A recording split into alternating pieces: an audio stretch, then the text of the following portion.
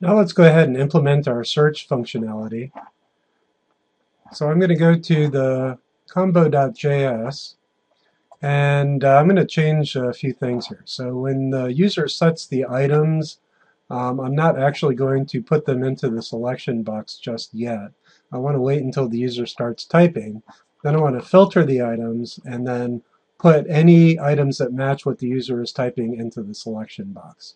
So I'm just going to create an items list variable, and I'll call it items because I'll call it item list. And then I'll call this value instead, values. And then this is just going to set item list equal values. And then I'm going to remove the code that updates the selection box and say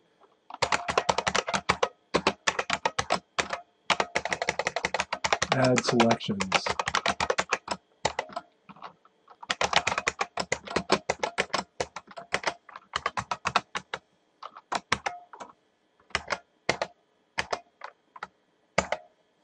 Okay. So instead of just emptying the box, I'm going to have to do a couple of things. So first I want to keep track of how many items have been added. So I'm going to create an item count.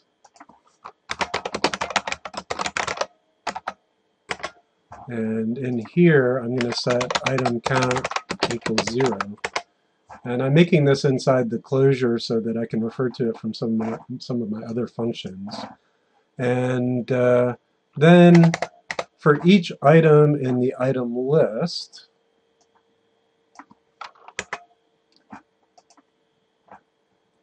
I'm going to add the item to the div box, and I'm also going to increment item count. And then when I get out of here, I'll know how many things have been added. And I'm going to create a variable num items shown items. And I'm also going to create a variable up here called max items. And this would be probably a property that you would want to provide a setter for so that the user could set the number of items in the combo box. But basically it's going to be the maximum number of items that are shown. So shown items is going to be equal to item count. And then if shown items greater than max items, we'll set shown items equal to max items. And then we're also going to add item height, and that's how much space each thing in the combo list takes up. So 16 pixels. And then we're going to set the height of the selection box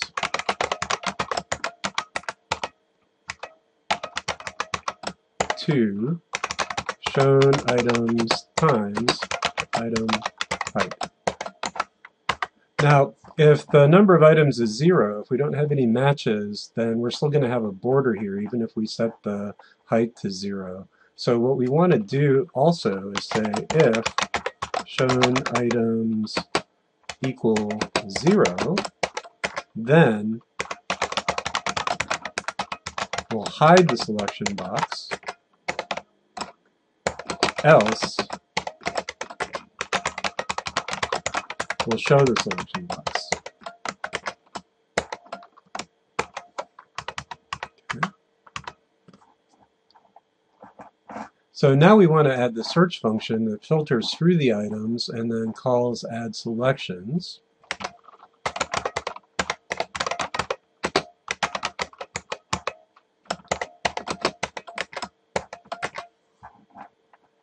And this is going to be called every time the user types a character into the combo box. So combo.pup search. So in this function, first we want to get the thing that the user's typed in the combo box so far. So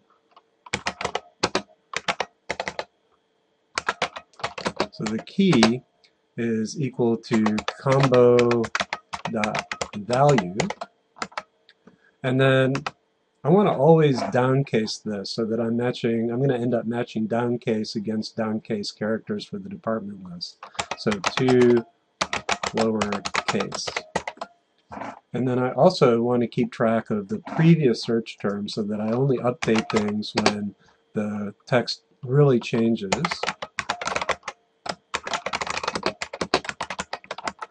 So previous search is empty. And then here I'm going to say if key is equal to previous search, then return. Otherwise, set previous search to key. And then I have to filter my department list. So the item list is an item list. So item list dot filter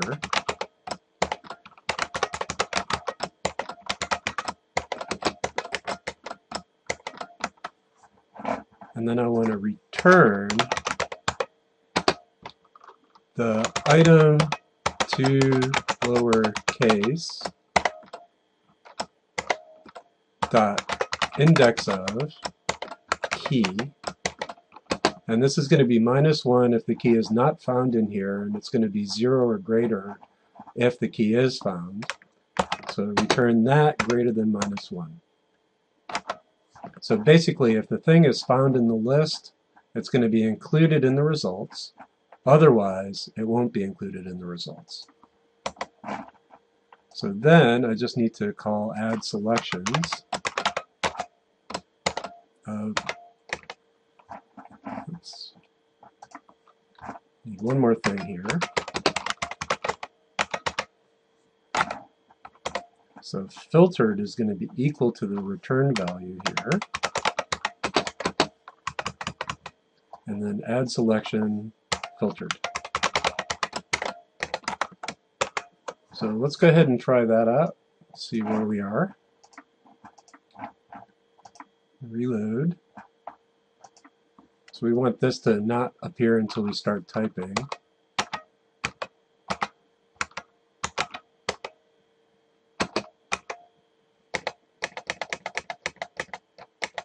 So it's looking pretty good. So let's get rid of that box until the user starts typing.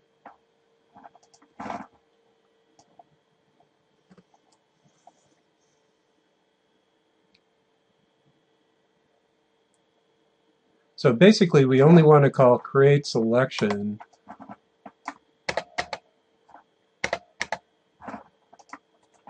on the first search. So if selection box is null, then create selection.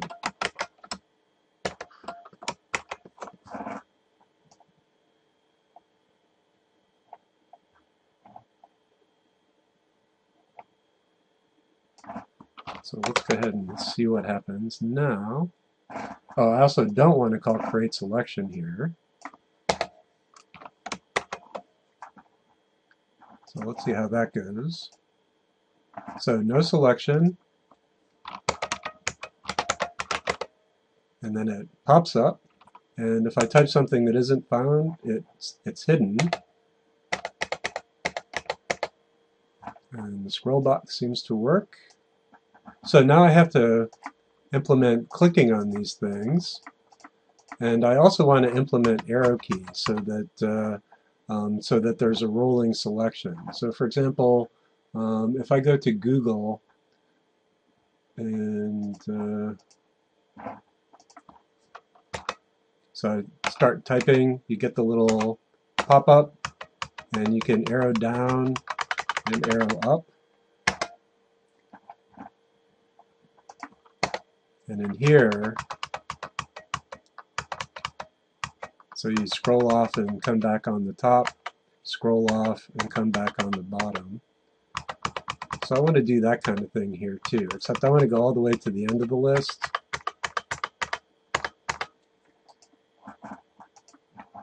So let's just do the clicking on it first, and then we'll do the scrolling through the list with the arrow keys in the next video. So to click on the list, when I add the selections here, I also want to attach a click handler to each of these item divs. So item div dot click,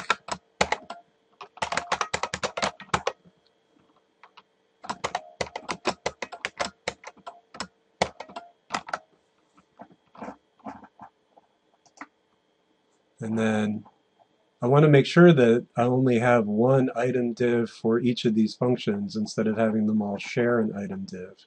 So I really did want to put that in here.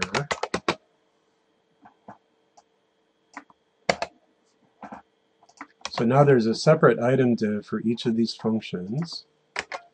And I'm going to call select item and item div.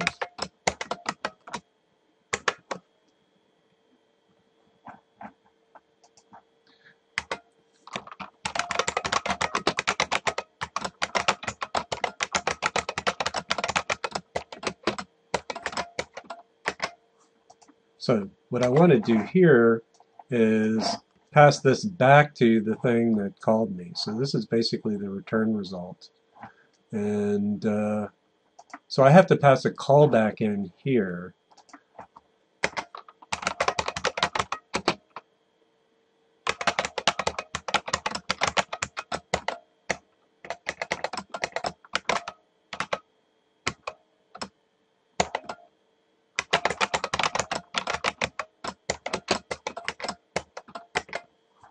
And this will just be the item text that I'm passing back.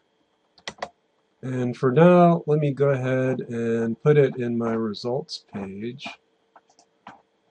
In this ID right here, results. So, and that's an ID.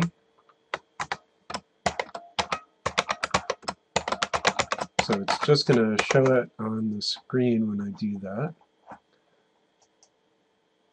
And then I want to pass that in as a callback when I create the combo box.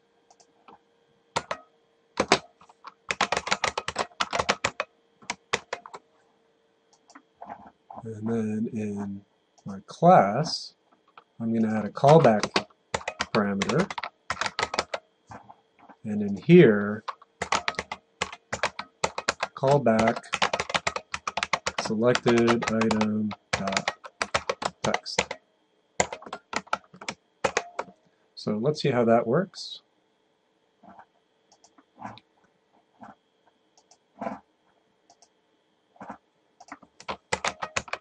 And I'm going to click on Computer Information Systems, and it shows Computer Information Systems. And I also want to hide this when I get the selection.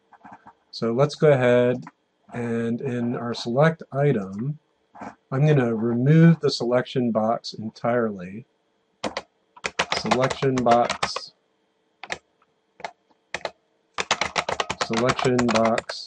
dot remove. So that'll remove the selection box.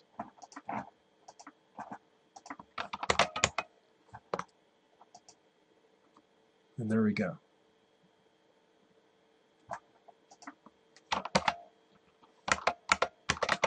Oh, and I also have to set the selection box to null so that it gets recreated when I start typing again.